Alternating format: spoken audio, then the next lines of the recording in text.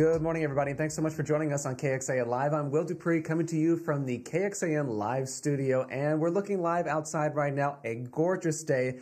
This is the weather that we hope we have on Monday next week. And why is that? That is because that is the day of the total solar eclipse. We want to be able to see it in full here in Austin and throughout Central Texas. And we're working on those details about the forecast, but we're not going to talk about that today.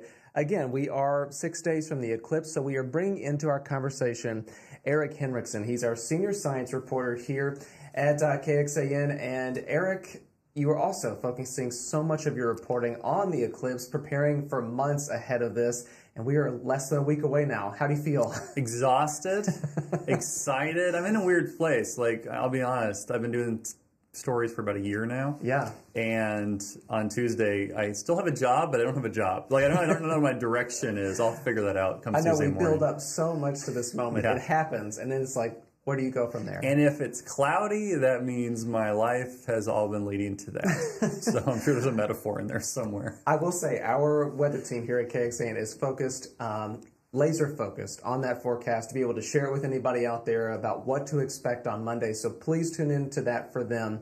But Eric, I wanted to talk to you about a story that you have up on our website right now. And this is a part of the eclipse that I didn't really think would be an effect of it. And I want to show people the headline really quickly. Right here, eclipse offers views of every planet in solar system if the weather cooperates. So this is pretty amazing that we'll be able to see even more than just that total eclipse. Right. So apparently every planet, this is crazy to me. I didn't realize this till 2 weeks ago. Every planet in our solar system, I'm not sure about Pluto. I'm not sure if we count that one all the time, but in this case we can't. Let's say every visible planet that we're for sure is a planet will be in our visible space during the eclipse. What's cool is when the eclipse happens, it blocks out all light from the sun, as you can see in this animation I made to make things look snazzy. So all the planets will be there right along the eclipse path, pretty much. You can kind of draw a line right across.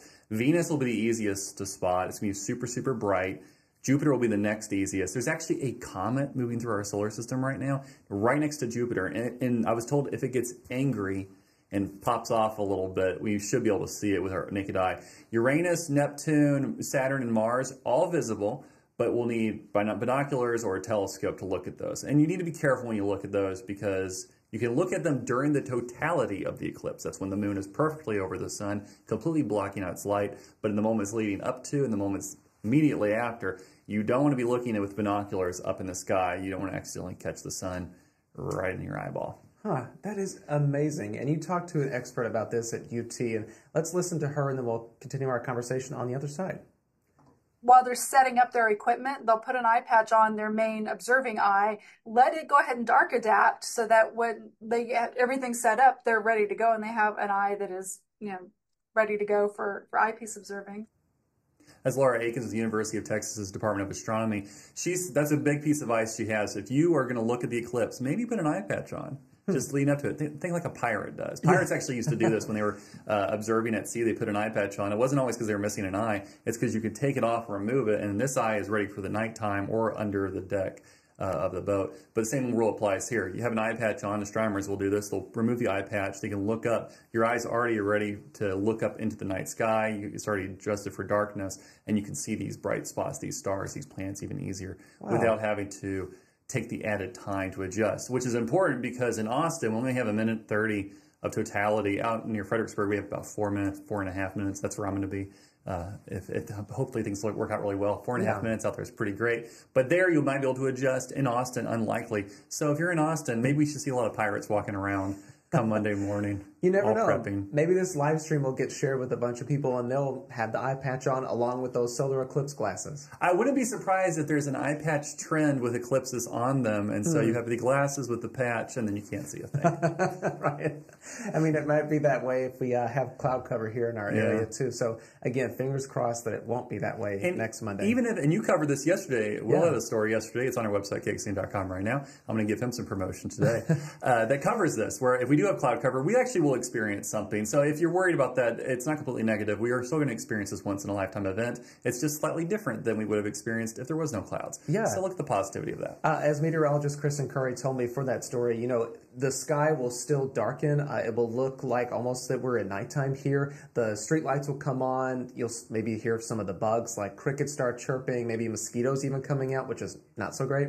But yeah, those effects will be seen even if it is cloudy throughout our area and here in Austin on Monday. Right. Animals are still going to react to the eclipse. So that's going to be really cool to observe. The bats down the Lady Bird Lake under the bridges, that's one spot I would check out if I were you, if it's going to be super cloudy, because, you know, they're going to kind of flutter out and maybe look around. I've heard mixed things on that, by the way. I've spoken to experts. Some have told me they're probably just going to look out, see that it's dark, and be curious. Then by the time the eclipse is over, go back to bed. Others have told me because the insects will all rile up, they might go out hunting. So we're going to find out for ourselves. There's actually not a ton of animal and eclipse research that's been done over the years because they're so rare. Yeah, so that'll be fascinating. Some of the first things we can look for. Absolutely, and we have such a big bat population here in downtown Austin, so maybe that will be an effect from it. Right, and there's some other cool things like giraffes run around. They get really anxious. Some animals will try to go to bed. This is a story I'm airing Friday, by the way. Here's a preview.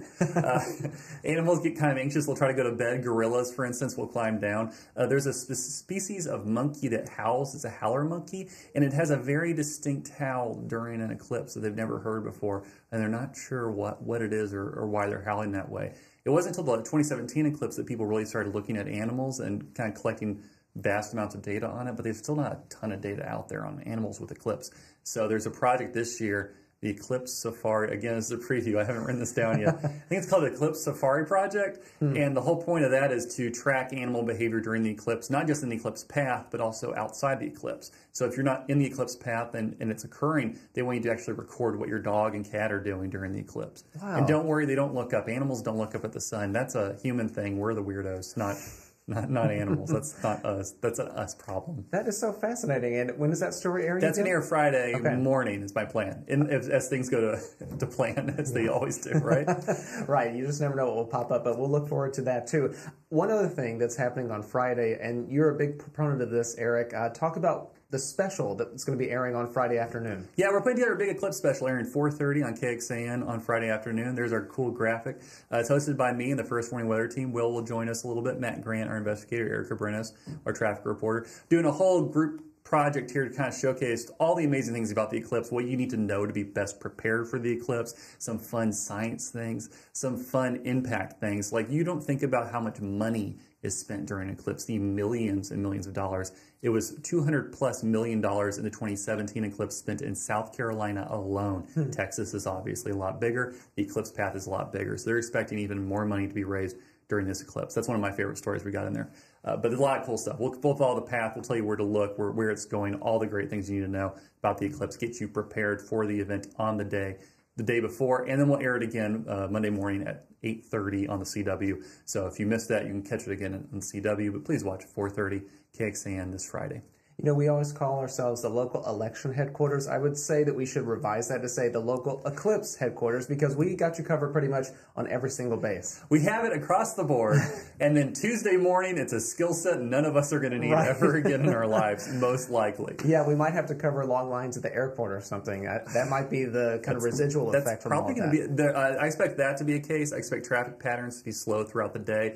I asked the governor's office a few weeks ago what sort of economic impact they anticipated, and they're going to have numbers after the eclipse, so we're going to see that number pop up. I wonder about the hotel occupancy in Austin alone, as we have the hotel occupancy tax. How much money are we going to generate through that, and how will that be used? There's a lot of cool stuff going to be after effects, but the fun sciencey stuff that I'm usually involved in, not so much. So I'll have to pivot to, I don't know, water, maybe. we have water. I've been doing water for a while. There's plenty of things to cover, as you have proven time and time again. Well, so thank you. I will let us wrap everything up there and just let everybody know that on our website, KXAN.com, we have an entire section devoted just to the eclipse, including a countdown that's right available on our homepage. And as I mentioned earlier, we are 6 days away from this eclipse. So we are getting prepared. We hope you are. And if you are still just kind of getting your bearings about the eclipse, we have a lot of information for you. And Eric, again, that's on our website. KXAN.com/weather/eclipse. And it's also on the homepage. You just click on it. It's all over the place. We're good. We got you covered. The eclipse headquarters that we are. So Well, Eric, thank you again for our conversation, and I guess this will be our last one until Tuesday or on Monday, excuse me, when you will be in Fredericksburg. Right. I'm going to be in Marble Falls that day, so we're going to be in prime position to see everything. We're going to be in pretty good spots. Yeah. I think we're both very lucky to have good spots to check out the eclipse. Absolutely. My parents are coming in this weekend, and they're going to stay at our house, and so they'll get a minute. And I'm going to get that 4.5 sweet minutes.